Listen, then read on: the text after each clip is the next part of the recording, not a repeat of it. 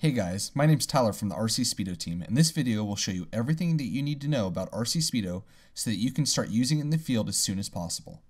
We wanted to make it easy to skip around within the video, so we included time links in the description to all of the different sections so that you can easily jump around.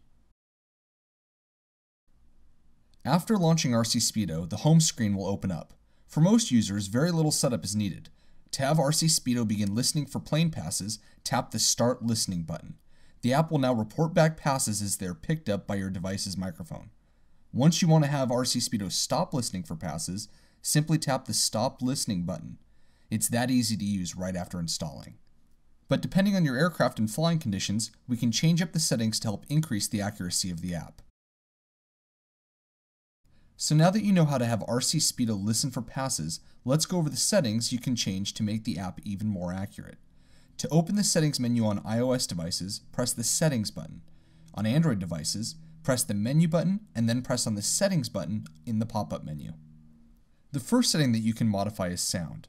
RCSpeedo vocally reports each pass so that you can focus on flying and not have to look at the screen after every single pass. To disable sounds, simply use the On/Off button on iOS or uncheck the box on Android. Making sure that your temperature settings are correct is extremely important. Sound travels at different rates based on the temperature. On hotter days, the air is thinner, while on colder days, the air is more dense. Having the temperature set up incorrectly can cause inaccurate speed readings. If you want to read more about the science behind RCSpeedo and the importance of temperature, check out our How Does RCSpeedo Work section of our website. I say all this to stress just how important the temperature settings are before modifying them too much. To make things easier, RCSpeedo uses the GPS of your device by default to determine the temperature at your location. If you would like to disable this feature, or are in an area with poor data reception, turn off the auto temp setting. To do this, use the On/Off button on iOS or uncheck the box on Android.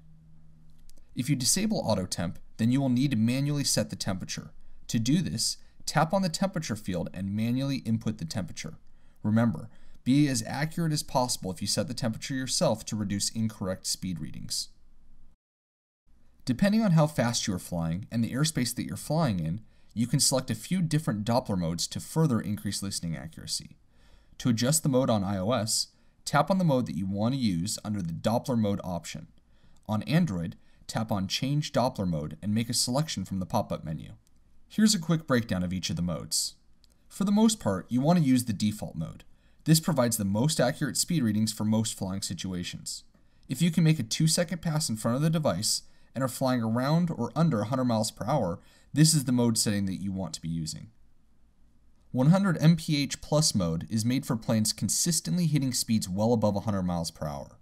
This mode has increased accuracy for aircraft in this speed range. However, it will not correctly detect planes moving at 100 miles per hour or less. Fast pass mode should only be used if you are flying in airspace where you can't make a full 2-second pass in front of the device. If you're having difficulty making passes and getting speed readings, try switching to fast pass mode. However, fast pass mode can pick up more inaccurate speeds due to the sound sensitivity adjustments, so you should only use this mode if you are unable to make a full pass. The final setting that you can adjust is the units mode. You can switch between miles per hour and kilometers per hour by tapping the units of measurement option on the iOS settings screen or by tapping on the Change Units of Speed option on Android. Lastly, if you need any help, press the Help button to go to the online RCSpeedo manual. RCSpeedo can save and export lists of speeds using the Log Manager. This can help you determine the average speed of your plane, be utilized for flight club events, or even to see the effect of a modification to your aircraft.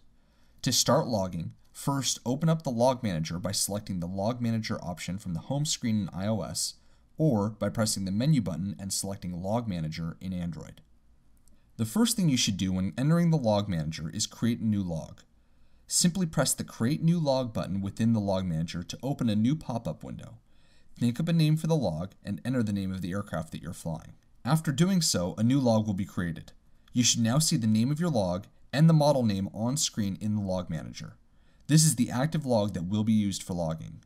You can create multiple logs, and if you would like to switch between them, press the Choose a Log button on iOS or drop-down caret on Android to select the active log that you would like to use. When you're ready to start logging, enter the log manager and make sure that the log that you want to record to is active. Then, return to the home screen and press the Start Logging button. You can then press Start Listening, and any speeds that are heard by the device are also recorded in the active log. When you're ready to stop logging, tap the Stop Logging button. Within the log manager, you can also delete the active log by pressing the Delete Log button.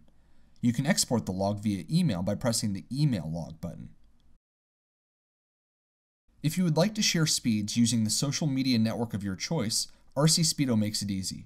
Press the Share button next to any speed on the home page that you want to share with your friends, and a pop-up menu will appear listing the different ways that you can share that speed. That covers all the basics for RCSpeedo.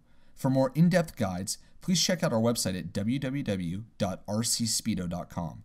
Be sure to subscribe to this channel for news and updates on the app. If you have any questions, feel free to leave a comment. Thanks for watching, and we hope that you enjoy RCSpeedo at the field.